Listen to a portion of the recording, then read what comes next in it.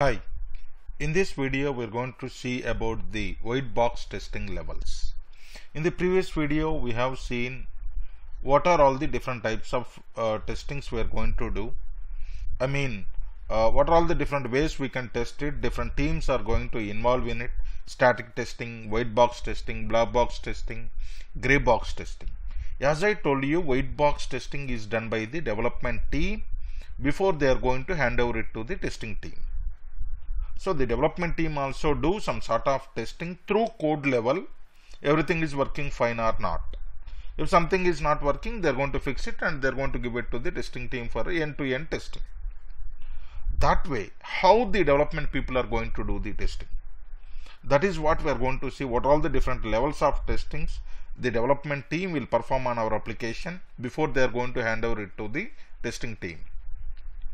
White box testings, usually they will do two types of testings: unit testing and technical integration level testing. First one is unit testing. Unit testing is something like every piece of code they are going to test it, whether it is working according to the requirement or not. And before going to discuss about these two type of testings, who will do the white box testing? The development team will do the white box testing. So we no need to aware of how they are doing their testing. This is just for your knowledge. How the development people are doing testing, this is just for your knowledge. How they are doing the testing. So, in order to give just information to you, I am covering this session. Usually, white box will be done by the development people. They know how to perform the testing and all. Here, two levels of testings like unit testing and technical integration level testing. First one is unit testing. Unit testing is something like they are going to write the code according to the requirement, whatever the language it is, Java, .NET, C#, whatever it is, whatever the programming language preferred by the client or preferred by the project manager. In that programming language, they are going to write the number of programs, number of lines of code. That code, the development people will verify each and every piece of code, whether it is working according to the requirement or not. So they are going to do some sort of testing on each and every piece of code to confirm everything is working according to the requirement. That is something like unit testing. Second one is technical integration level testing. Here, how the development people will integrate our application, will combine different modules or combine different features, how they are going to perform on the testing.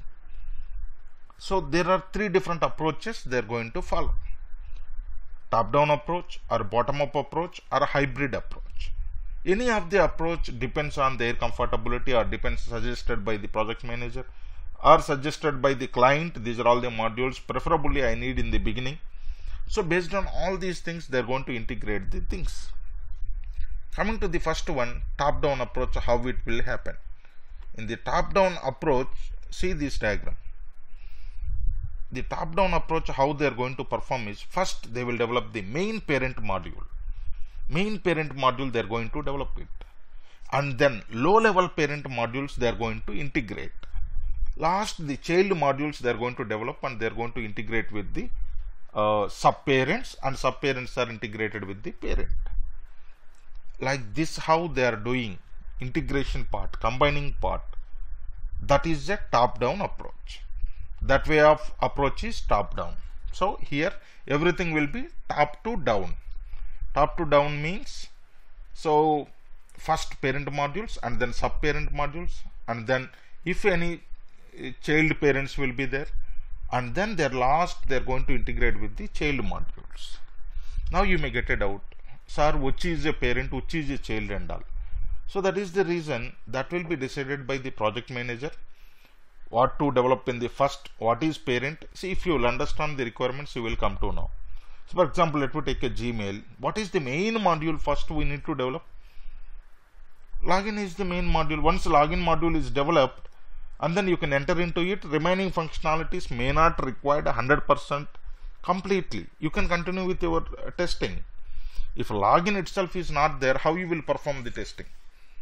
So the parents and sub-parents or childs will be decided by the based on the priority from the customer. So accordingly, they will develop the parent modules and then child modules and then subparents and then child modules. So that is about the top-down approach, how they are going to integrate the different modules, different features. Second one is a bottom-up approach.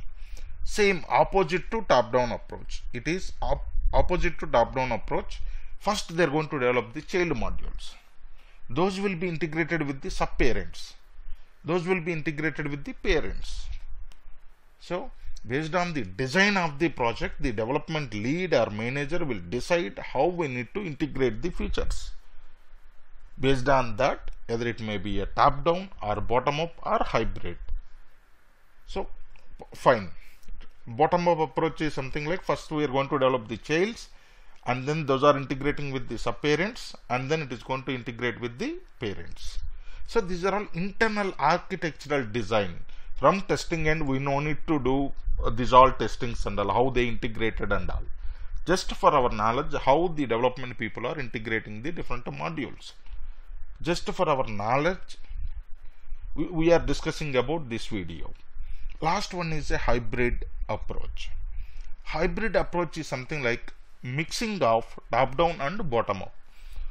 See, finally I can say that based on convenient to the development team, they may develop a parents, they may develop a childs, whatever the way they want, they can integrate it. Whatever the way they want, they are going to integrate it. Either it may be a top-down or bottom-up. That is something like hybrid approach. You can see here, first child may integrate with parent or parent integrate with parent 1 and then they may develop a child and then they may develop again another parent. So hybrid is something like based on the development team feasibility, they may integrate whatever the order they want according to their design. That is something like hybrid approach. So these are all the three different approaches the development team is going to follow to integrate the different functionalities or features or modules. So one is top-down, bottom-up and hybrid approach.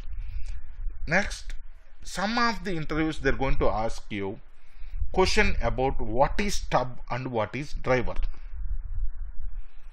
See, you can see this hybrid approach. Let me assume the child 1 is developed and main parent is developed, but the subparent is not developed. Assume the subparent is not developed, the child is developed and main parent is developed, but they have given to the testing team, boss, test my child and my main parent. But in middle, subparent is not developed. Is it possible to test that particular feature without integrating end to end? In this case, these two words stub and driver is going to coming into the picture. Yes, though we don't have middle module, yes, we can able to test it. How we can test it? You may get a doubt here. Without developing the modules, how we are going to test it? There is no integration. There is no data flows. How we can test it? So what the development people are going to do is they will develop some middle module with some temporary programs. That is not a actual module. For transferring the data from one module to other module, in the middle they are going to develop some temporary programs for our testing purpose. Because the main parent of one is developed, main parent is developed and child is developed, middle module is not developed. Then they have given it for our testing. We need to test that. So some cases what happen in these scenarios, they are going to develop a temporary modules in order to process the data from one module to the other module. So now let me come back. What is stub and what is driver? These temporary programs, whatever we are discussing in the top-down approach, we are calling as a stub. These temporary programs in these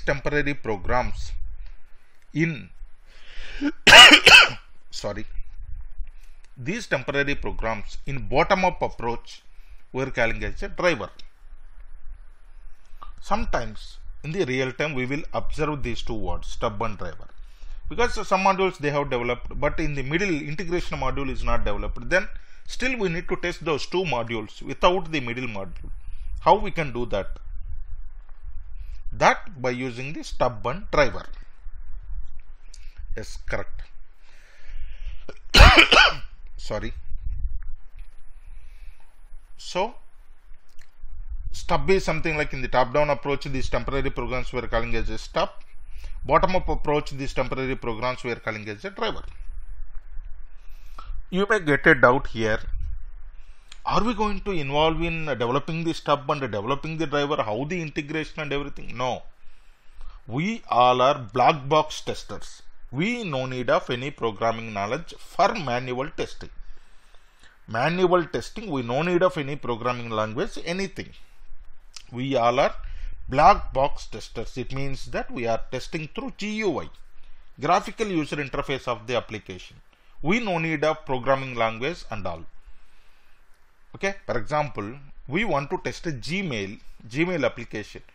Do you know which language it is developed with? We don't know, but still we can able to test the Gmail and Google, Redbus, Abibus. We can test it.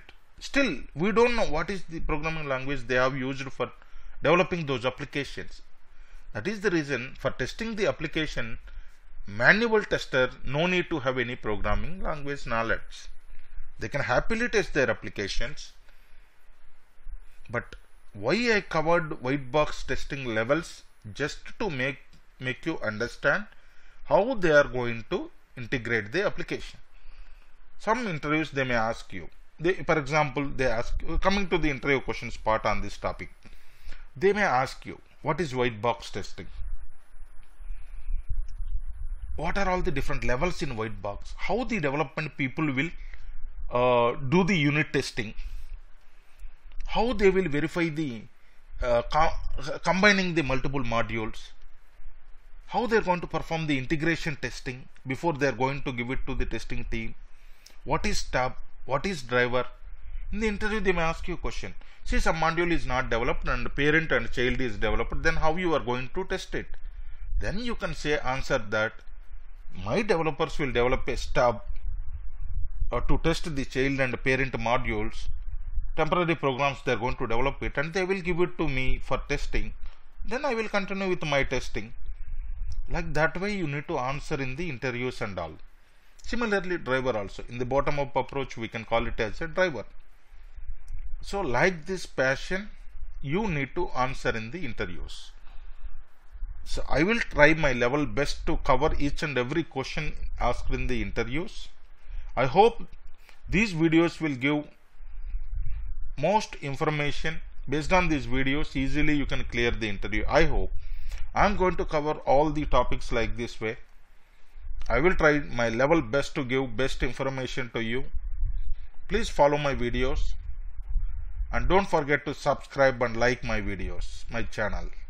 Thank you.